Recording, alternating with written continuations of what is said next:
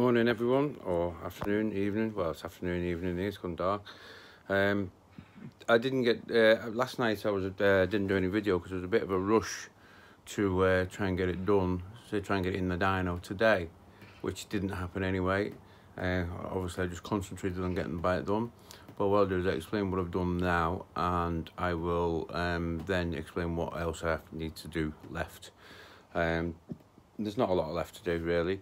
I'm leaving starting the bike till I've done a few other bits, because if that alarm kicks off and I can't get it off, it's going to be noisy. So actually I might do that next. I might try and start it, see if the alarm will work. If not, I've got to try and strip the alarm off. It's just a matter of tracing the wires back to where they wired it in and then remove it, and then I don't need the alarm system on it. I want to try and keep it on if I can, if it will work, but the one on my trike didn't work. Luckily enough for that, there's a plug to unplug, and then you can plug blank and plug in. On the Triumphs, I'm not going to tell you where it is, because you know, who knows watching this video. But then I have to fit another alarm to it, so one of them. Anyway, I'll turn the camera around and I'll show you what I've done. I'm holding the camera at the moment. I'm actually on my leg today. I'll show you a little bit of my leg as well, and to give you a bit of an idea of how things are basically.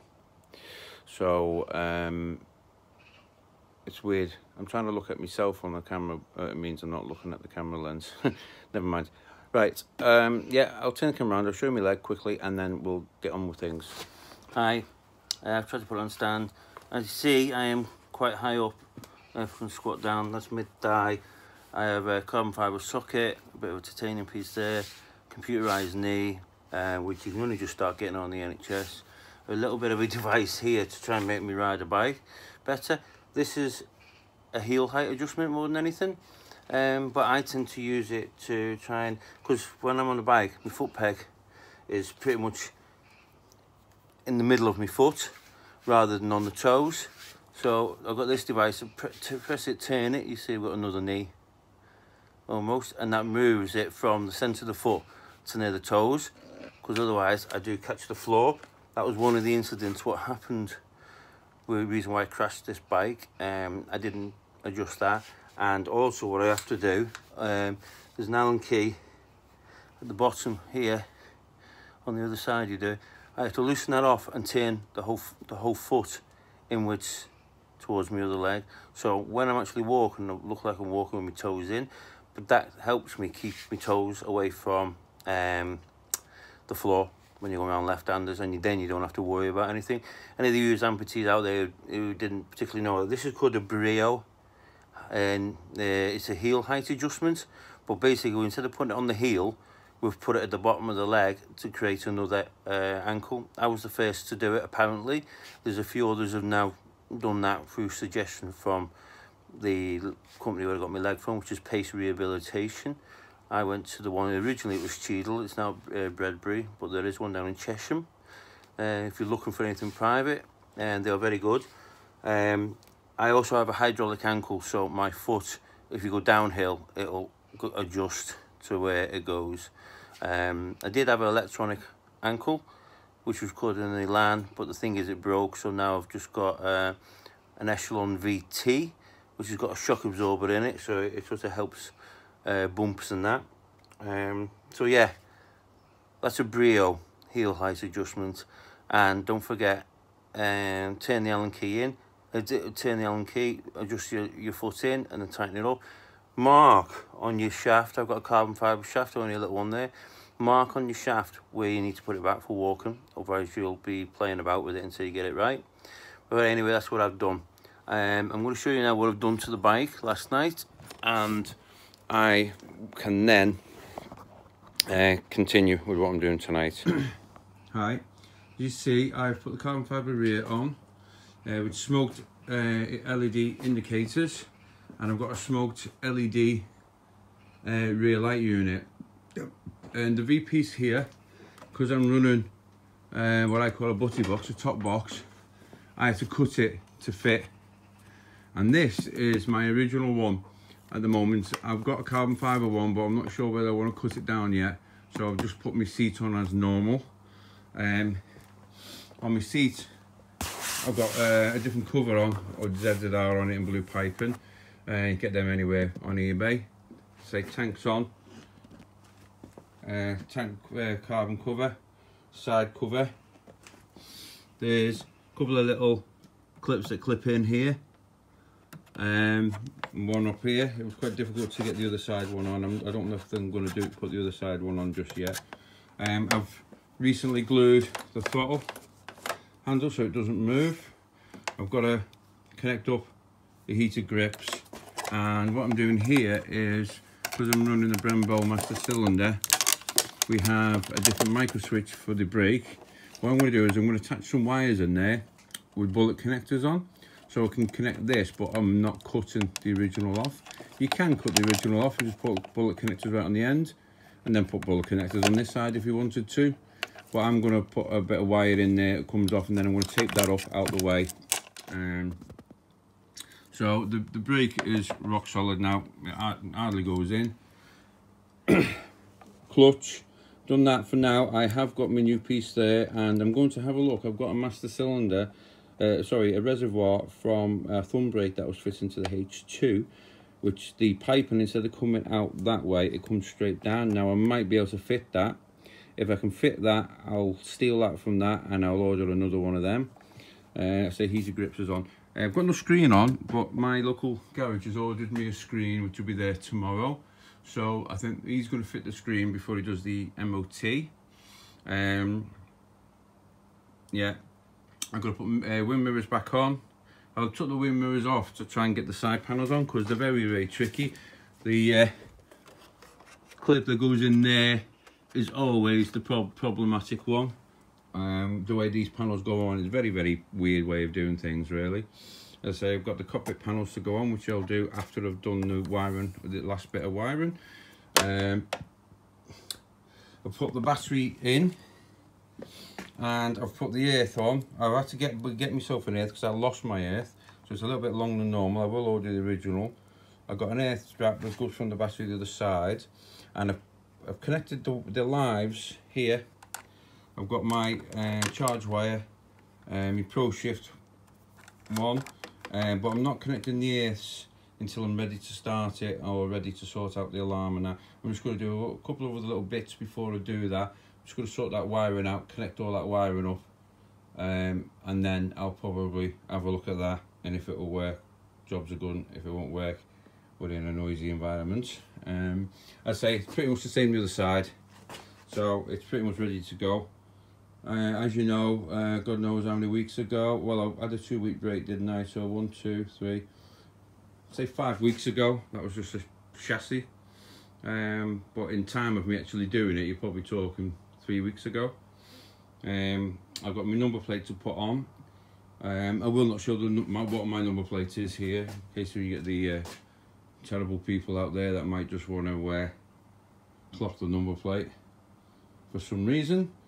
So that's pretty much it, and I will get back to you shortly. Hi, right, I have pretty much gone and done everything ready for the bike now. As I say, I put the rest of the carbon on, put battery cover on, battery on, bike starts, and it starts great. I've had it tick over a couple of times. I've had it at 60 degrees C as a heat soak, and then I let it drop. Then I've done it at 70 and let it drop, and now I've just done it up to the fan kicks in at 95. Fans kicking to make sure the fans kick in. I've checked and topped the oil up once. I'll check it again tomorrow once it's all settled. As I say, the carbon rears were a little bit awkward with the gaps here. I had a problem with the rear light not working. That was a broken connector, which I salvaged the one off the other bike. And I also then put like bullet connectors and connected it on here, because as I said, the other bike we don't need a rear light for racing. So that took a little bit of time to sort out, because I had to take the light unit off to have a look, because there was also one of the pins and this LED light had been pushed backwards into the light, so that was the 8th pin. So even when I'd done the plug, which was definitely damaged, the pin was a bit dodgy, so to get to it I had to take the light unit off to try and get to it and fix it properly. So that was that done. That was a bit of a problem there. I had to change the relay for the indicators because I've got LED rear. I've got LED rear indicators, smoked ones. Now, I thought I ordered LED front smoked ones, but when I got them, there were another set of rear, so I put my standards back on the front. I do want to try and get some smoked front ones, if anyone knows where there is any. I've had a look around and not seen too successful just yet.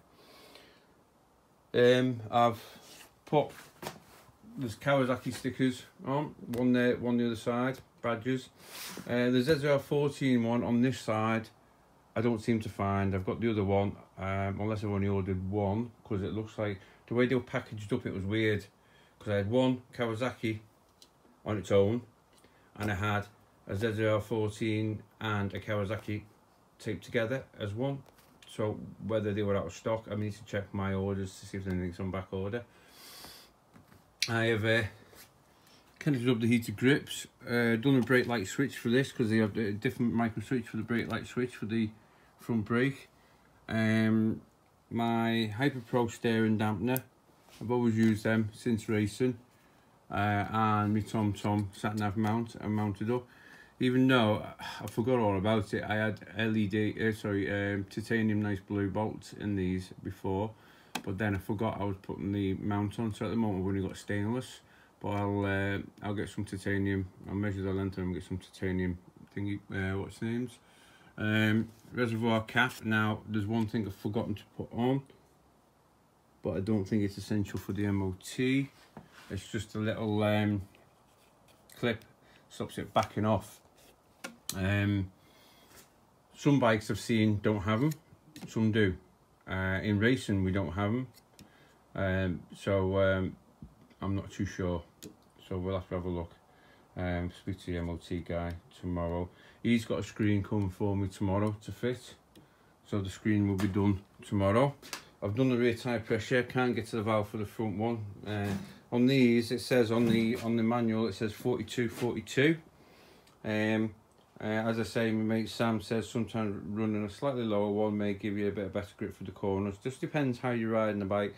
If you want it an all-rounder, I'd stay with the 42.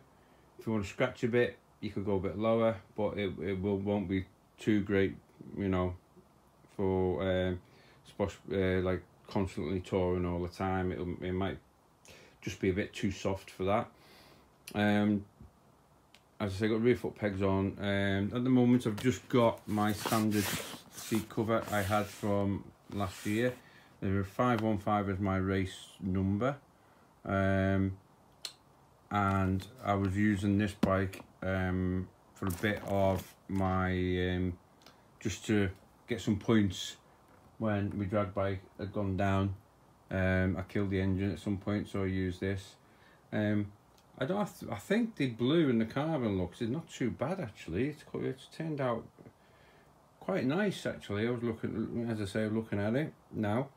I'm thinking, I'll give you a video of how it sounds tomorrow because it's a bit late now. I had just had it running, but I didn't have my camera to hand, so I didn't do it. But when we load it up in the van tomorrow, I'll give you a bit of a thing of how it's going done.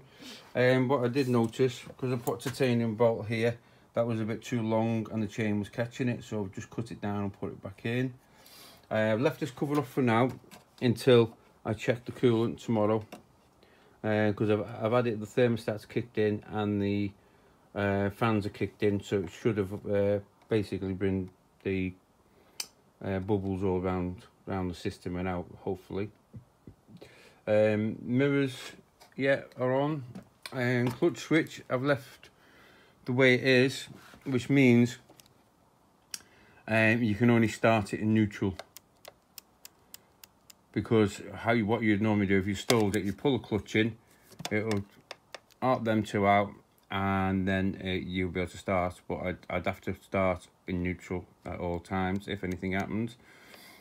What I'm thinking of doing potentially is put a little switch somewhere on the panel which can link and arcs that off, So you could just like flick the switch, if you installed or whatever, flick the switch, start it up, flick it back. I suppose it didn't matter whether it was constantly on anyway. It just means that you could inadvertently start it when it's in gear without the clutch being operated. So you could end up have a bit of a mishap on that, which I wouldn't advise anyone to do. But because I've been racing and I'm supposed to be more experienced, you know, than Joe Blogs down the road is when it comes to fuel. And that also, your clutch switch, when that is in neutral, it does have a few features where it helps to makes the engine run safe, makes it run a bit richer and stuff like that. It's basically for anyone, you know, you get any idiots, as I call it, who just want to be there thrashing the bike, bouncing it off the rev limiter or never, whatever, neutral or whatever, or when the clutch is pulled in. That will, as I say, also give a signal back to the ECU. I've had it on good authority from my mate Sam, who does fuel mapping, and then that will give it a safe mode sort of thing. So even if you map it and you've mapped it pretty close to, you know, the target on the fuel ratio, and that will still override it and make it a bit richer to make it safe. At the moment it smells rich. I'm not too sure which way it's going to be, because it might be actually lean further up the end rather than rich, because of the fact that we've, oh yeah, that me my tyre gauge thing there is to remind me to do the front tyre before I go tomorrow. That digital one, I only use digital ones now, especially with racing, because I can get the same consistency. I don't like using ones on an airline to actually gauge from, and I don't like to use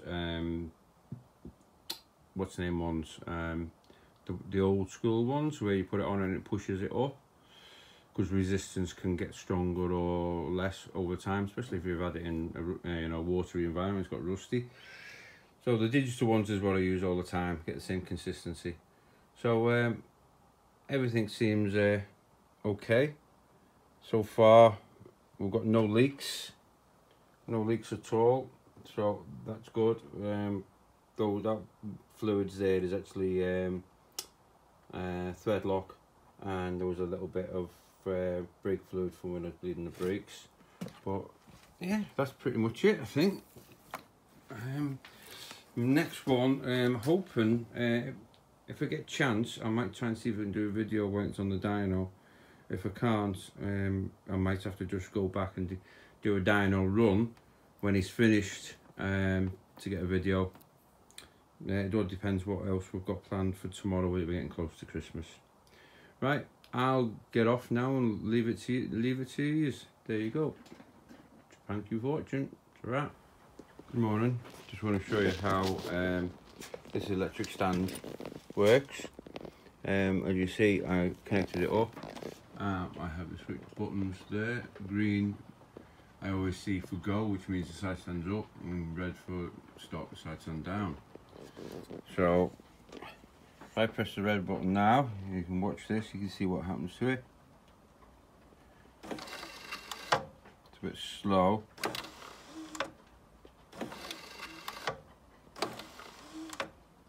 Not too bad. Battery's a little bit low, so I'm just going to crank it up.